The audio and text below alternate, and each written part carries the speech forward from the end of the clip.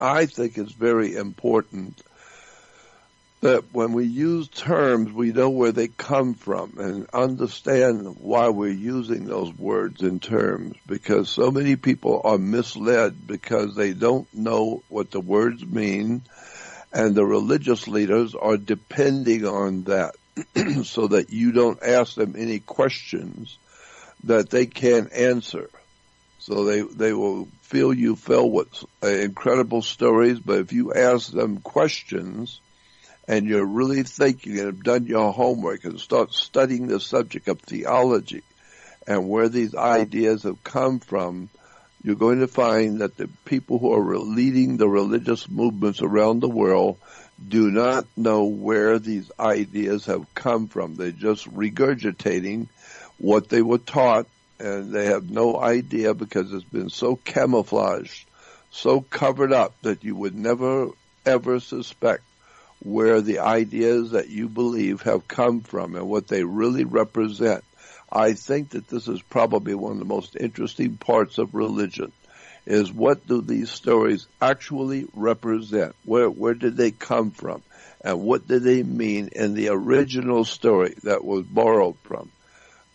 And when you start doing that kind of research, checking to see where these ideas were first expressed and what did they mean then, and now see how we're looking at them today and accepting them today, you will see we really need to go back and do our homework.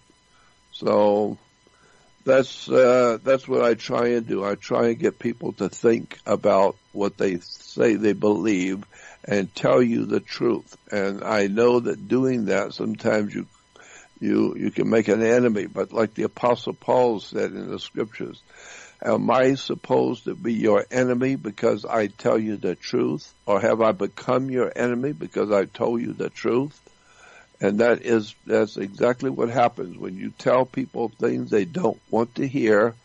You are no longer their friend. They don't want to hear from you again because you are causing them to wake up, and they're not interested in waking up. They want to stay where they are and believe what they want, and they'll be happy. And so if you come in, I've used this illustration before. If you were sound asleep and you're very, very tired and you're very deeply asleep, and someone comes into your bedroom quietly and slips up close to your bed and turns on a 600-watt bulb next to you, it's going to startle you, and you're obviously going to move your head away from the light and guard your eyes so the light won't hit your eyes because it's too bright.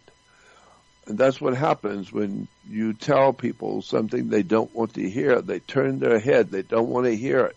They put their hands up in front of their eyes. They don't want to see it.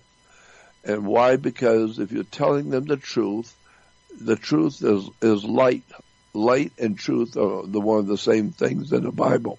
So if you're going to tell somebody something, you're going to enlighten them. And most people don't want to be enlightened. They don't care to know. They want to be happy with doing what they're doing, and it's not important to them. It's not really that important. And so they just want to believe what they want to believe. It's not important to know the truth, unless, of course, when you die, if you're going to come before a creator and be judged, well, that's different. But that's your problem. You'll find out when you leave this world what's going to happen to you. But I have always wanted to know the truth because the truth will set you free. And believe me, it's an incredible story about when you start looking into where these ideas that are written in religion, spirituality, in the Bible, and the holy books, where they came from and what they actually mean and how they are still being misunderstood today. For thousands of years, we've been misled. And Christianity especially, and Judaism the Jewish religion today has no idea in this world where the precepts and concepts and belief systems in Judaism actually came from. And I have said before that if you knew where these ideas have come from and what they represented when they first came on the scene thousands of years ago, you would be shocked to know what you are involved in. You would be totally shocked to understand what you are involved with. And so many of these stories have to do with sex, pornography, violence, bloodshed, murder, incredible dark stuff that's being promoted in religions that we don't even know what the words mean. And and I've given you some examples, like the Jews today in Jerusalem. They are praying at the Wailing Wall. And if you watch the Jews who are at the Wailing Wall, watch them on the television or on YouTube, watch the Jews at the Wailing Wall. When they're praying, they're bobbing back and forth, bobbing back and forth, back and forth. Why? Because they're having sex with God. That's what it symbolizes. And so most Jews don't know that, and the reason why they're at the Wailing Wall is because they don't know that there is not the wall of King Solomon's temple. They think it's King Solomon's temple. It's not King Solomon's temple. It is a Roman temple built by the Romans. Has nothing to do with God or the Old Testament or the Holy of Holies, none of that. King Solomon's temple. King Solomon's temple, I'm telling you, if you want to know, it can be proven if you just do the research. King Solomon's temple is the Great Pyramid of Egypt. It's called the Pyramid of the Sun.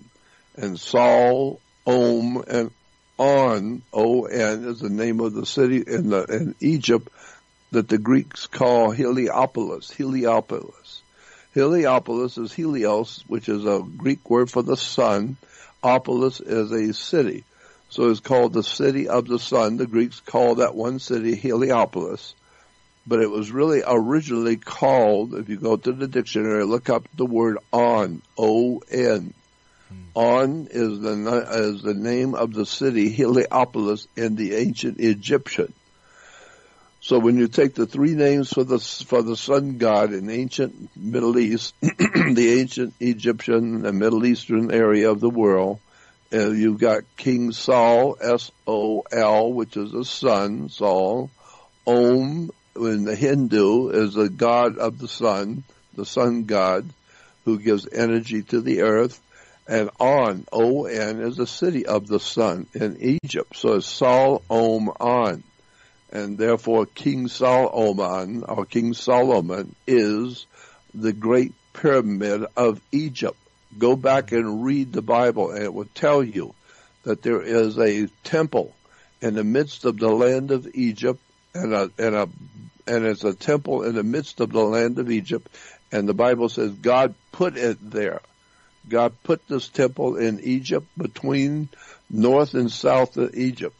And now we find out that the temple, and it's an altar at the border and a temple in the middle of Egypt.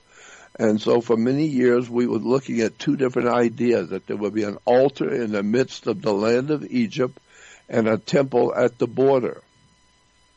Now we've come to find out that no, the altar in the middle of the land of Egypt was on the Great Pyramid. The Great Pyramid itself sits exactly in the midst of the land of Egypt, or in the middle between the upper and lower Egypt. There were two Egypts in the ancient world.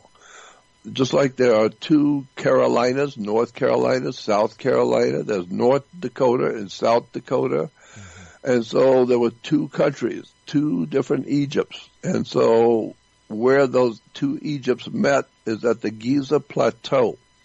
And where you draw the line between the northern Egypt and southern Egypt is directly cut right through the pyramid we call the Great Pyramid. And so the Great Pyramid is Solomon's temple. You need to wake up and get out of your misery and start learning where these ideas have come from.